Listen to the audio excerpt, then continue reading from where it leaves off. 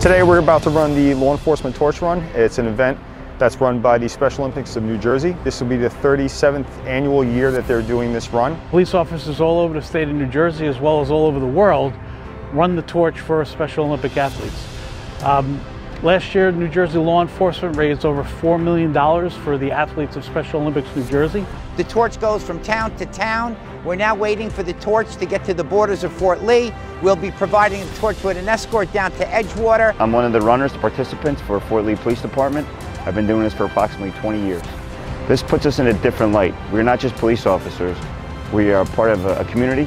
We care about our community and the residents of New Jersey. There's a good 22,000 athletes in the state of New Jersey that all participate for free because of what we do as far as getting the money to them.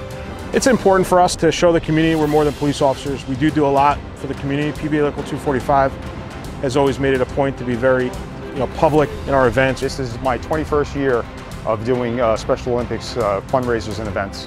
It's an excellent feeling to work with these athletes and go to these events and see their smiles and to look at law enforcement and the admiration they hold towards us. Good to see the police officers out here participating in the community, and not just the enforcement action of the police department, but the community engagement aspect.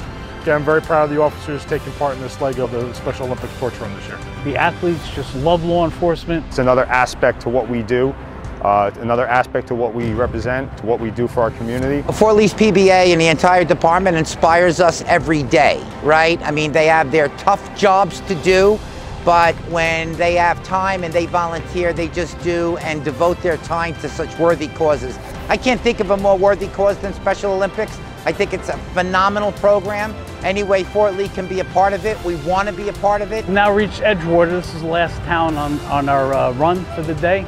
We started this morning at Oakland ShopRite at 5:30 a.m. with the Oakland Police Department and winded our way through Western Bergen County to make it here at the Edgewater.